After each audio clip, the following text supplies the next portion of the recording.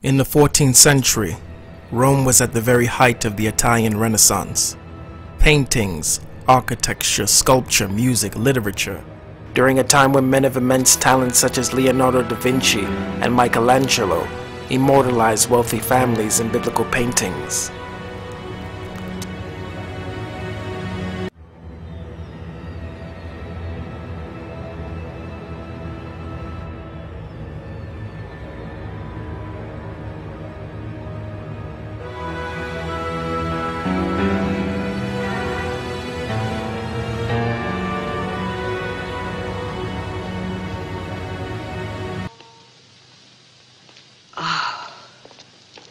It's magnificent, Maestro.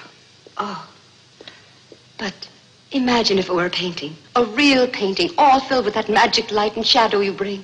I wanted a sketch of Your Excellency first. I may do it in oil if it pleases you. Does that mean you have to take it with you? Oh, no, it's yours to keep for your kindness to me. My painting of you will be done using the true image I carry of you in here.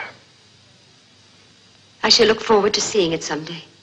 And you will paint it for me. You promise that. You will promise. Would that you could stay with me. One family would come to dominate that cultural life of this era. Yet strangely, this very same family would commission some of the world's greatest artwork, was also one of the most corrupt.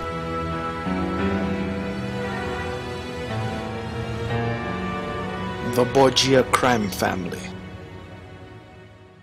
The Borgia family was a major influence on European history, religion, and politics.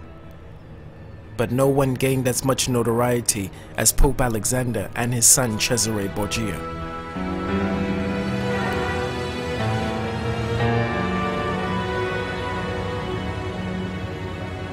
The history of their lives is still relevant today, and their sensational careers have both inspired and impacted popular culture.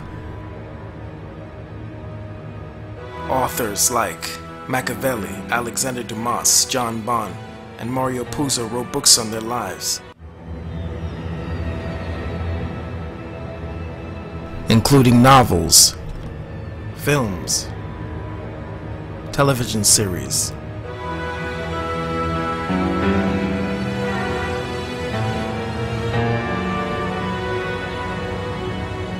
and video games. If I want to live, I live. If I want to take, I take. If I want you to die, you die! The Borgias were an Italian family with Spanish origin. They were brilliant but evil, ruthless and treacherous.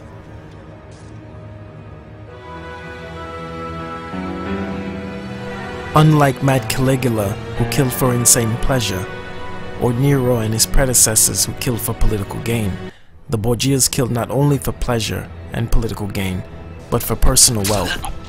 They were indeed the first crime family, a family unique in the annals of crime.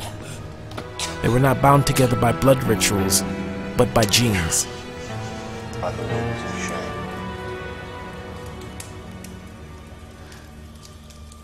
No flame to keep me warm. I learn to keep myself warm.